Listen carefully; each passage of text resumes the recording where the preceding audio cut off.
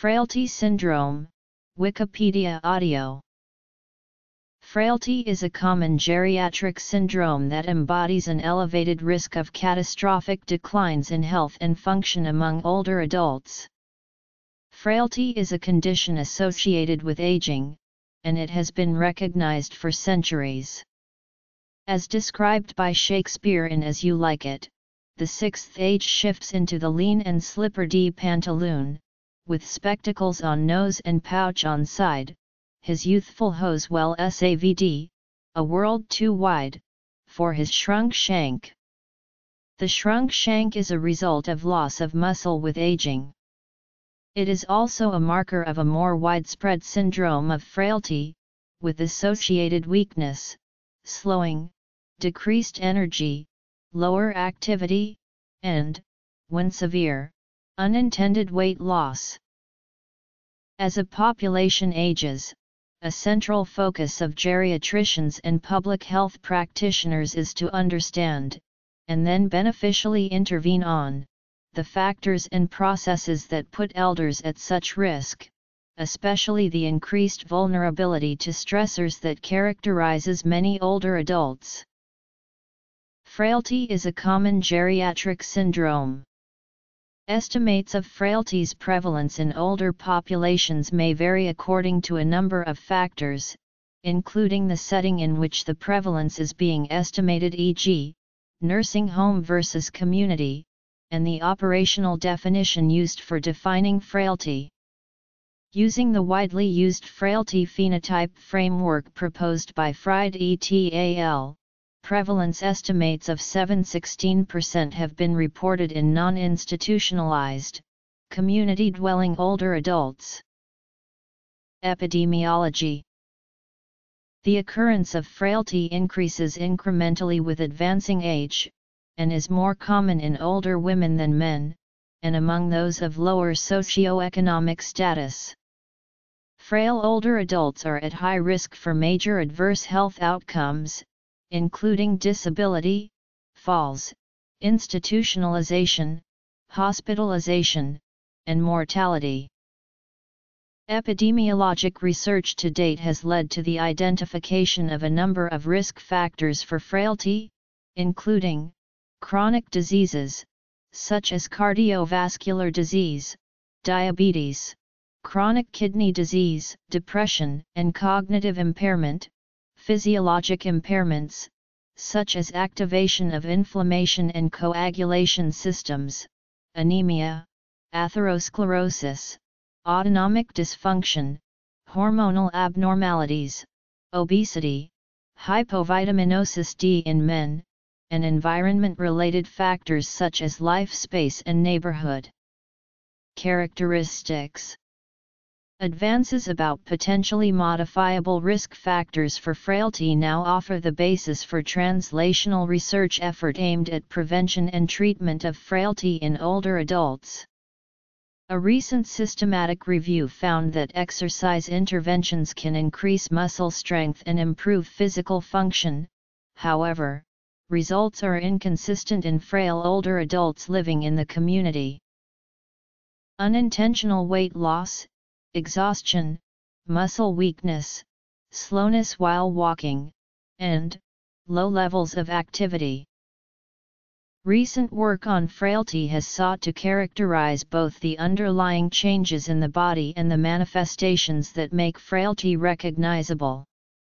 It is well agreed upon that declines in physiologic reserves and resilience is the essence of being frail. Similarly, scientists agree that the risk of frailty increases with age and with the incidence of diseases. Beyond that, there is now strong evidence to support the theory that the development of frailty involves declines in energy production, energy utilization, and repair systems in the body, resulting in declines in the function of many different physiological systems. This decline in multiple systems affects the normal complex adaptive behavior that is essential to health and eventually results in frailty, typically manifesting as a syndrome of a constellation of weakness, slowness, reduced activity, low energy, and unintended weight loss. When most severe, i.e. when 3 or more of these manifestations are present, the individual is at a high risk of death.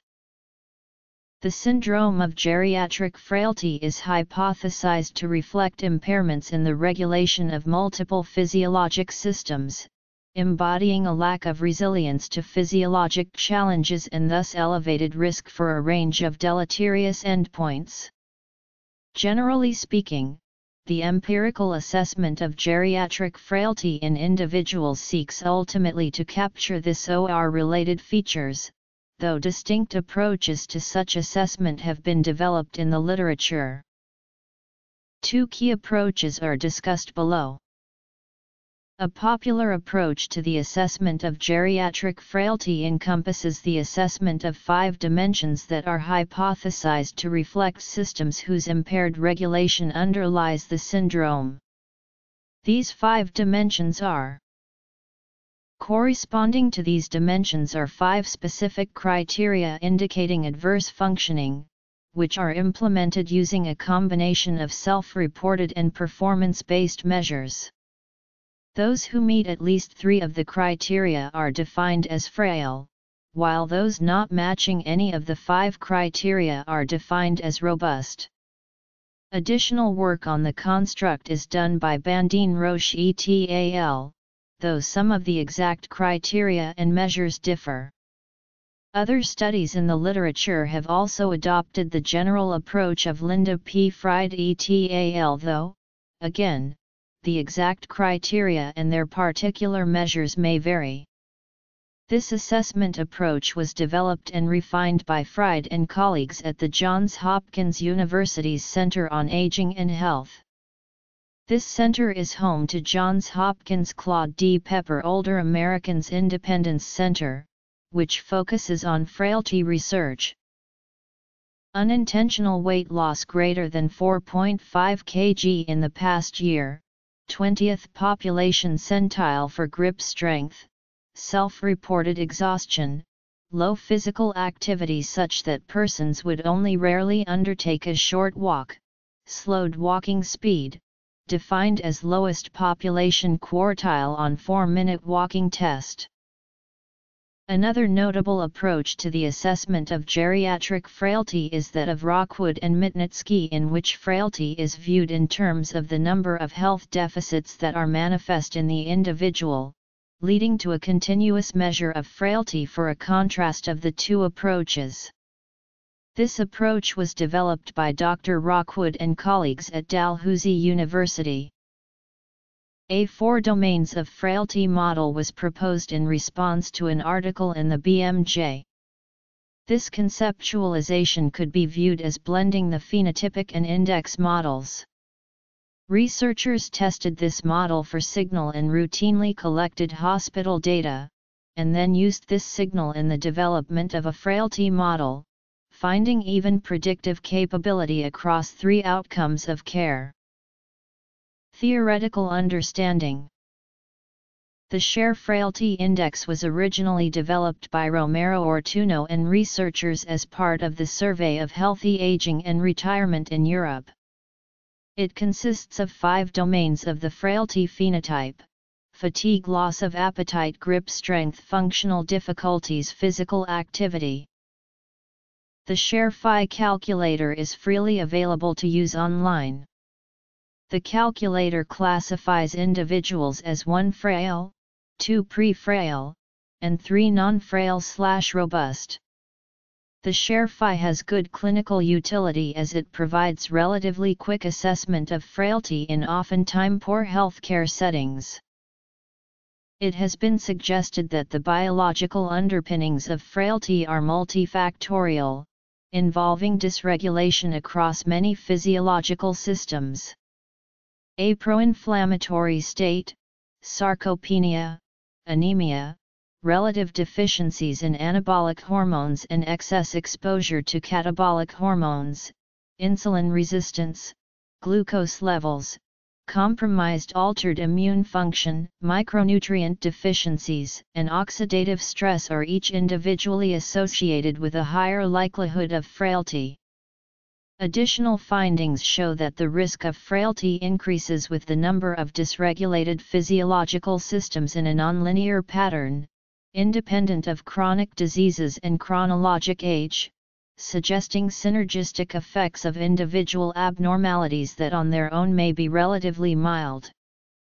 The clinical implication of this finding is that interventions that affect multiple systems may yield greater, synergistic benefits in prevention and treatment of frailty than interventions that affect only one system.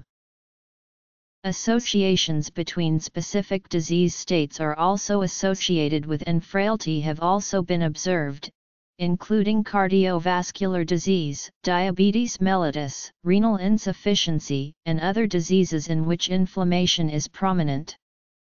To the extent that dysregulation across several physiologic systems underlie the pathogenesis of the frailty, specific disease states are likely concurrent manifestations of the underlying impaired physiologic function and regulation.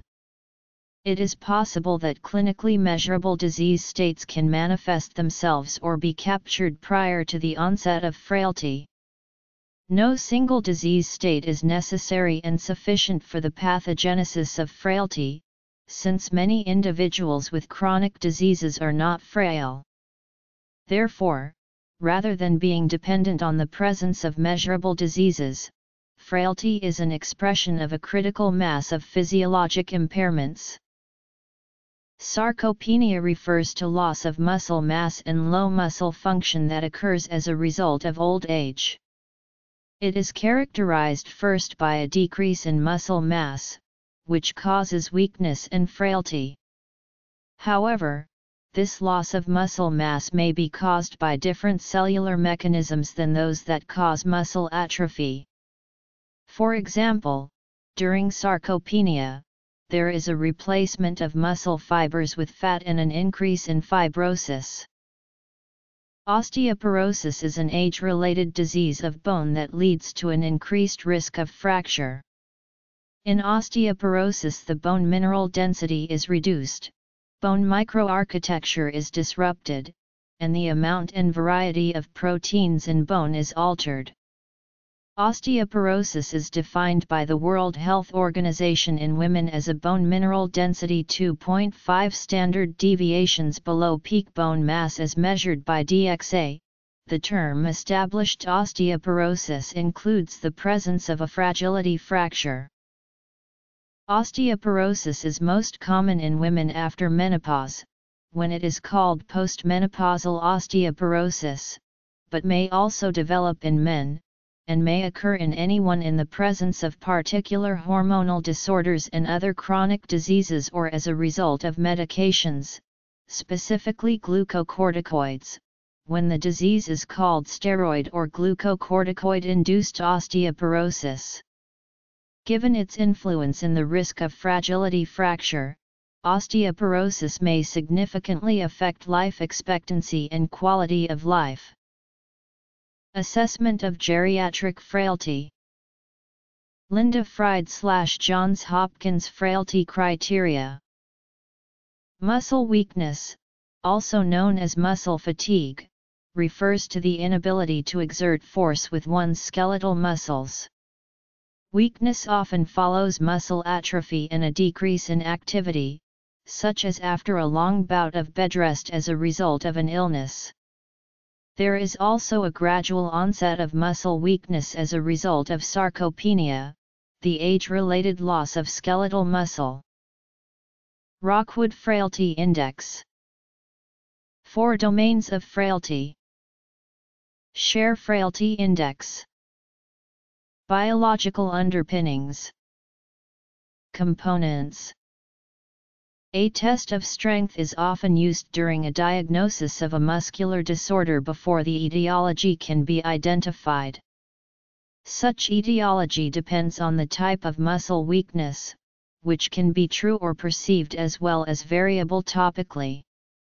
True weakness is substantial, while perceived rather is a sensation of having to put more effort to do the same task.